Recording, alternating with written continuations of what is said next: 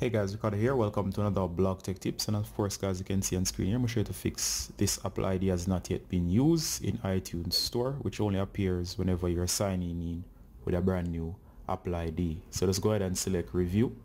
Once you select review, guys, it will bring you to this screen. Now, of course, I'll be showing you how to do this without a credit card. So let's go ahead and agree to the terms. Your region should be selected and just agree. Once you agree, just go ahead and hit next and you'll be brought to this screen right here.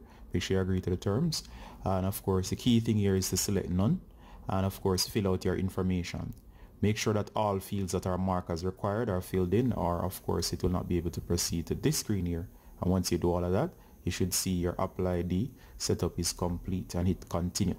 Now of course just go ahead and hit get on any app that you want to download, but if you did not include a credit card, it must be a app that's for free. If you're going to download paid apps, you must include a credit card. Alright, so since it's a free app, let's go ahead. It's prompting me again to enter my Apple ID, and I'm just going to enter the Apple ID. Forgive me for the blur outs, just from my email and personal protection. And of course I've placed in the password once more, and once you do that, there you go. And I've done the verification with my Face ID, and of course it'll start to download.